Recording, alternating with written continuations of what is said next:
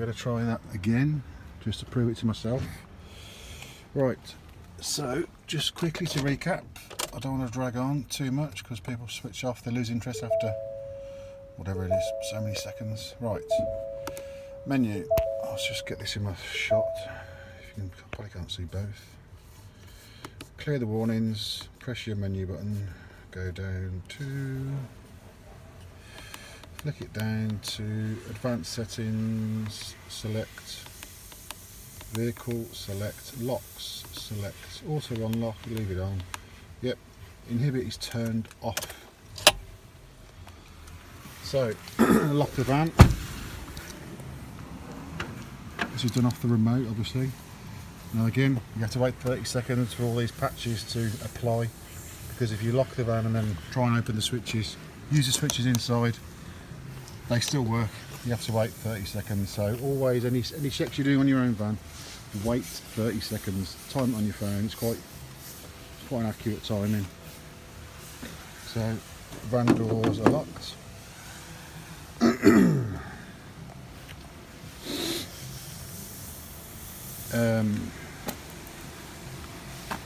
think that's just about coming up to 30 seconds in a minute.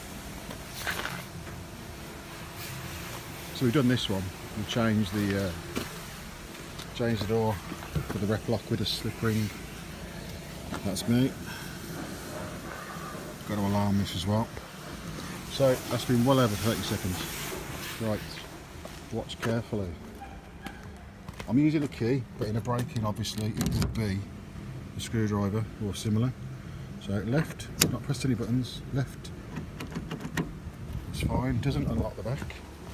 It used to on the old Customs and the Transits is what caused the problem. So I've just unlocked this now, mechanically, open the door, buttons don't work.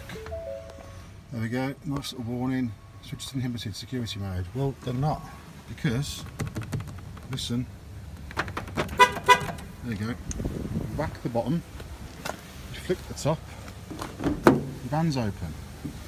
So, always make sure if your van is used by anyone else or serviced by anyone else,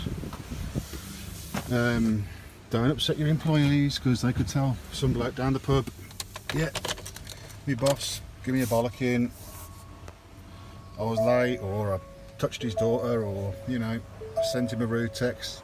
Always make sure that again, I'll show you again, it's quite critical, make sure no one changes this setting. If you're just going to rely on the Ford security patch, you need to make sure that nobody has disabled switch inhibit. That should be on.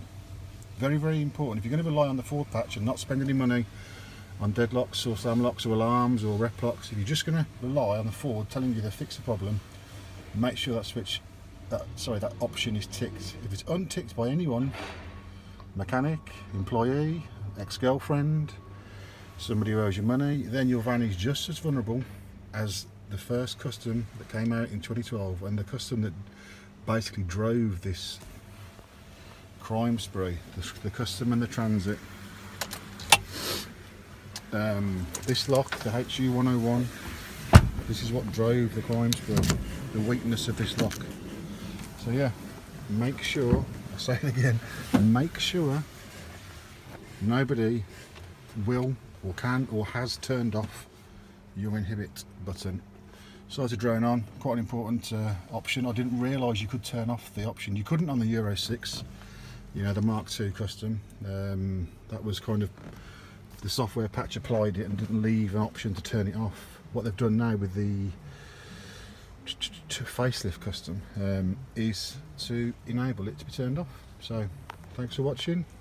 There are ways around it. Obviously use us to change your rep lock. We can also disable these buttons physically, so that switch will never do anything ever. We can disconnect other wires. So yeah, just be vigilant, yeah, that no one's messing with your settings, because that setting will basically just make your van as vulnerable as it ever was.